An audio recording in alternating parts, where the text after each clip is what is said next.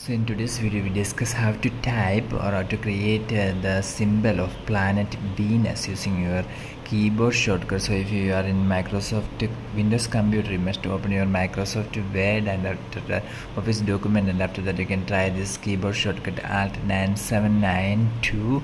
Okay, I'll show you how to create this Venus symbol. For doing this you must go to your keyboard, and after that you can simply go to your keyboard, and you must turn on the number lock. If it is turned off, you must turn on the number lock.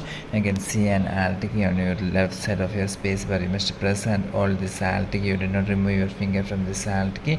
At the same time you must type here 9792. So after typing 9792, you can release your finger from this Alt key. So if you do like that, you can see that the symbol of planet Venus have been this symbol is used to represent the planet Venus. For more videos you can subscribe. Thank you.